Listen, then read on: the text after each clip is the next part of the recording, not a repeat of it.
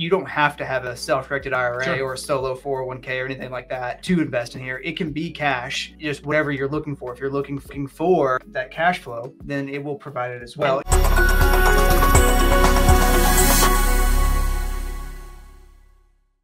In my opinion, what is the best asset to be in for the next 5 years? Easy. Yeah. B and C multifamily. Yeah. Affordable housing. Yeah. So if you can't build it, then you have to find or work with people who know how to source it and then reposition it.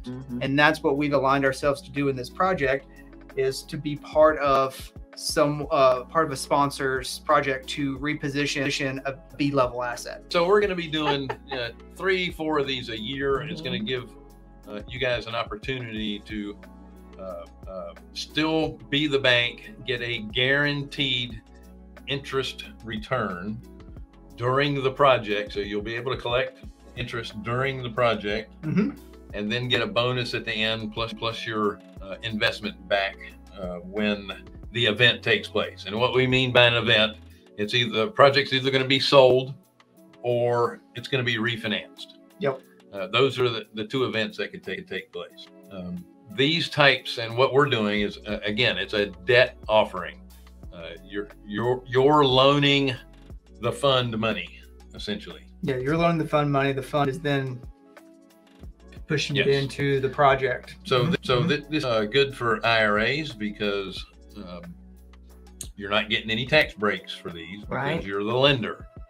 And so if you do it in a any kind of self-direct, tax deferred or tax exempt, then it's going to be very, very beneficial. Yeah, and you like Bill said, there is a guaranteed return that's paid along the way. It's paid out quarterly. So if you are looking for cash flow, there is a component to it as well.